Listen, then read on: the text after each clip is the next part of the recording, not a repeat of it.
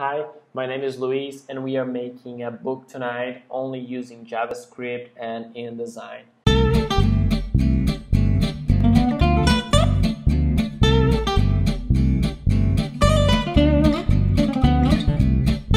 It's not a very conventional way to make books, but I think it's very fun to make it this way. So I'm going to show you in a very simple way.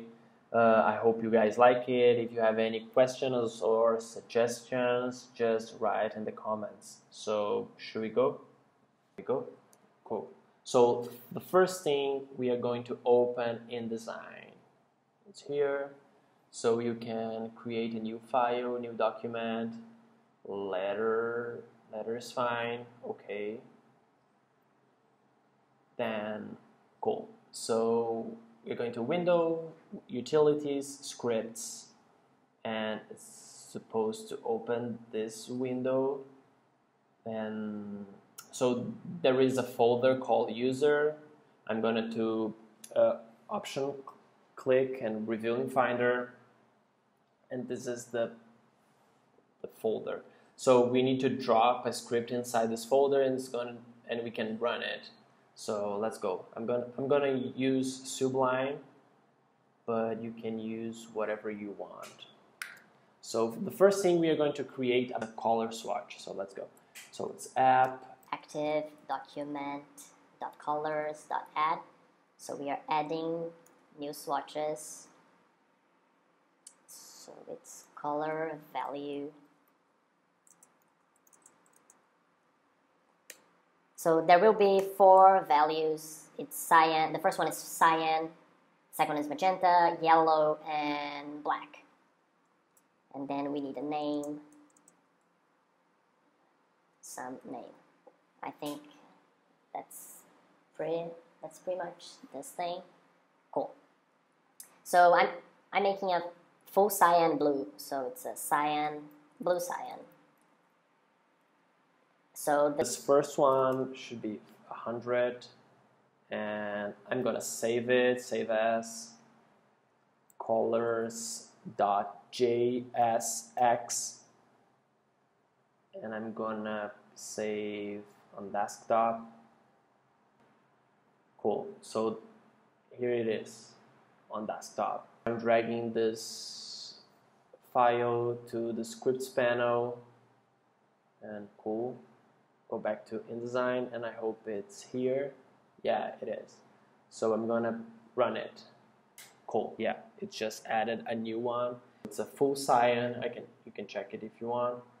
So it's a full cyan rectangle right now, and the name is blue cyan. Yeah, it's pretty cool. Nice.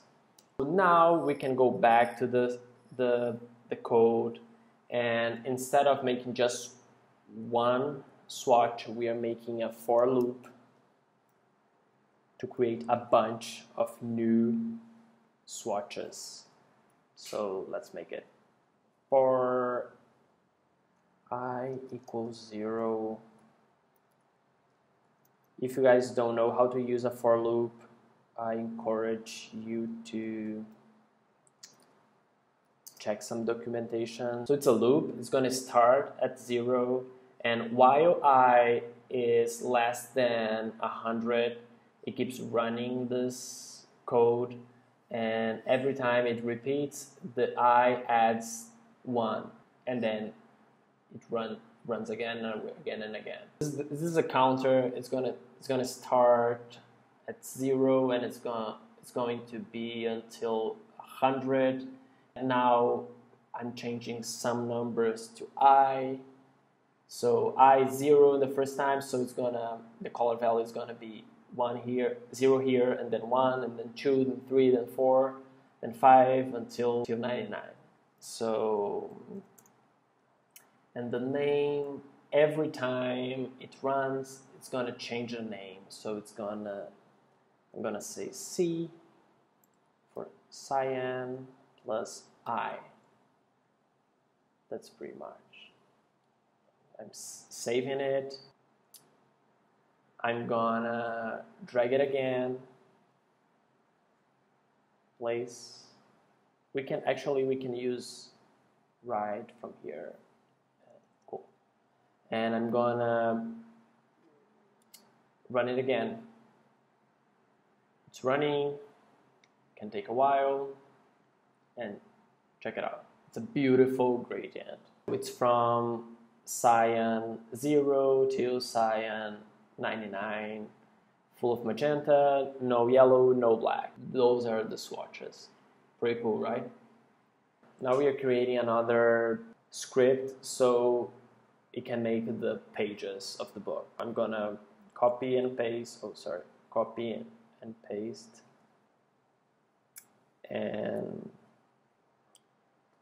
I'm going to open, and I'm going to start again everything, and I'm going to call it pages.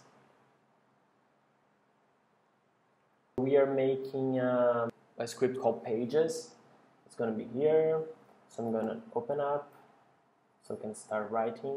So we need now to make a bunch of pages full of the colors that we made before. Let's create var my document. We are not creating anything, we are just using the document that is already opened. Then my document.pages.add, so we are adding new pages. Then we're creating my text frame, which is the frame that is going to contain the color and the text. Geometric bounds is the boundaries of the text frame. The fill color is the color of the text frame, and contents is the text that is going to be inside the frame. Yeah, that's pretty much it. Then we are making a loop again. So we are going through from 0 to 99, get the fill color that we made before.